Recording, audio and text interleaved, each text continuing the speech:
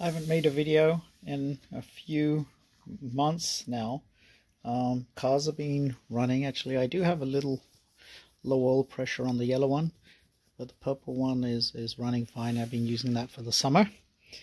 Do you want to bring up the power steering unit again? So this is the one that I had rebuilt a couple of years ago, and it uses the earlier Add West unit. And what happened was it started leaking, and I had thought that it was leaking from the power steering pipe. So I went and ordered some power steering pipes, went to actually go ahead and start changing them, but I found out that it wasn't leaking from the power steering pipe, it was leaking from the top of this control unit. This is the control unit here.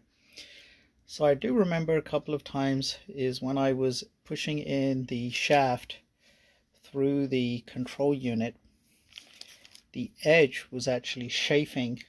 It was a very sharp edge, and it was cutting into that seal. So I thought that was causing the problem again, and I thought, okay, I will take it off and have one of my colleagues in my Triumph Club machine it. So here you can see it's actually machined now, and I do have an older, or maybe a younger unit which is similar. They actually, I think the factory understood the problem and then they actually machined this. Now the other thing was, it was leaking, and it was leaking. I've already taken this one apart, but basically what it is there's a torsion bar inside here, and there's an O-ring. I'm not gonna, yeah, it would help not to drop it.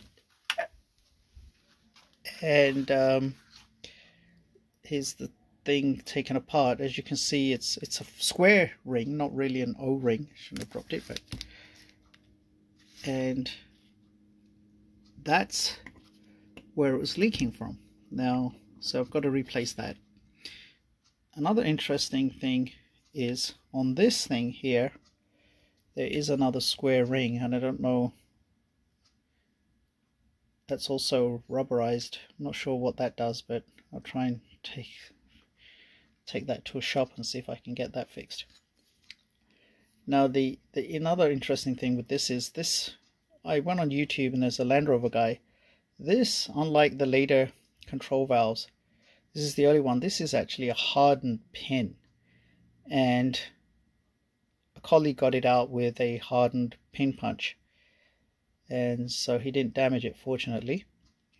But that was quite good. Now another thing, I haven't, this is the earlier Add West control unit, and it has actually a screw that screws into this thing here, and you adjust it. So I have no clue how to adjust it, but maybe I may rig up something and try and get it working. But basically this is the cause of that leak that I had.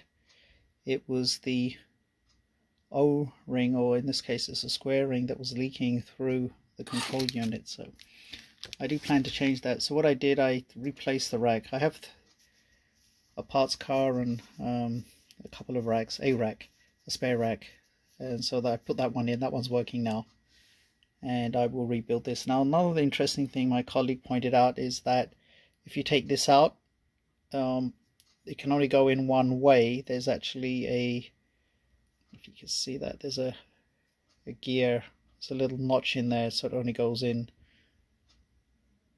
You can see it there. I'm trying to zoom into that. There's a gear missing. It only can go in one way, because I asked him to make sure you put this in the right order, but he said not to worry, it can only go inside this one way. So that was something. In the other later control units, there's a O-ring on the other end, so I don't know, what harm that will do by not changing this one, but I'm going to go ahead and eventually change this ring, square ring, and rebuild it at some point.